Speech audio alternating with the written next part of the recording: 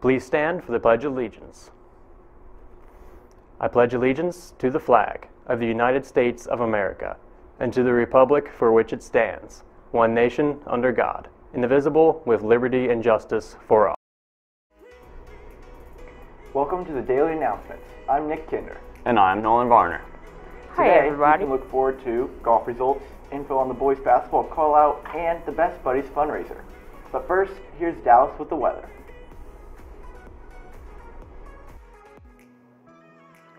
Hi, everybody.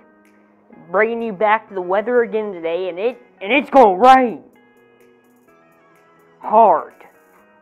But the focus thing today is that the high is 79 and the low is 68, and the quote of the day is, "I'm Batman." Have a great day. A happy birthday goes out to Juan Salmeron and my man, Ricky Hannon.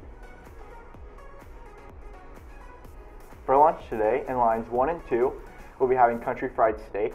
In line 3, chicken strips. In line 4, spicy chicken. And finally, in line 5, assorted personal pan pizza. Best Buddies has a t-shirt fundraiser that is starting now and goes through September 14th. If you would like a shirt, see Mrs. or Mr. Jagger or Mrs. Jamison. I have attached the information sheet that will be found hanging on a poster in the hallway. This year's fall play will be the musical Freaky Friday. Good luck to those doing the singing portion of the auditions today. Now to Daniel with sports. Thanks, Nick.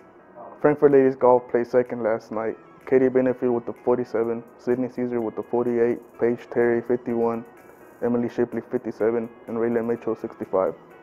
The cross-country team will have a home meet tonight at 5:30 if weather allows it.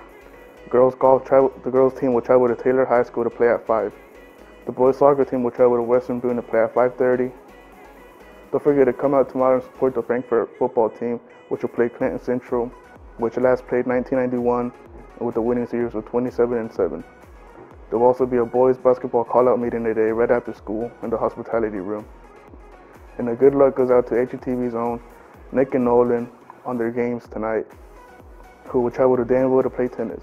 That's it for sports, now back to Nolan. Thanks, Daniel. That wraps up the updates for the day. Tune in tomorrow for more exciting news brought to you by all of us in the studio. And remember to like the videos and subscribe to the channel, and have a great day.